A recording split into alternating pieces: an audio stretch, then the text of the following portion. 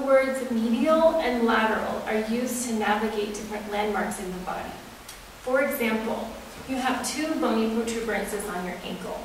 One is the distal end of the tibia bone, and one is the distal end of the fibula bone.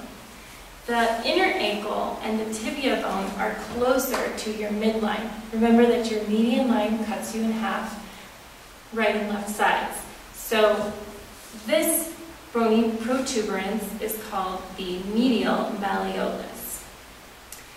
Your fibula bone is further away from the midline of the body, and so your outer ankle and the fibula bone are more lateral.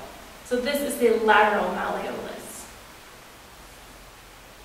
Following this logic, you can orient all the parts of your body with respect to the median line. Anything closer to the midline is more medial, and anything further from the midline is more lateral. Following this logic further, anterior is the word to describe body parts that are further in front, posterior for body parts that are further behind. Superior is higher up, and inferior is lower down. For example, palpate the part of your pelvis that is closest to the top and most in front.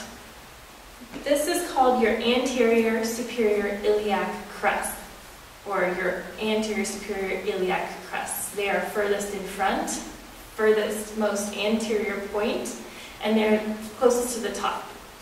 So these are important landmarks in the pelvis for orienting movement. For example, when the anterior superior iliac spines tilt forward, the pelvis is in an anterior tilt.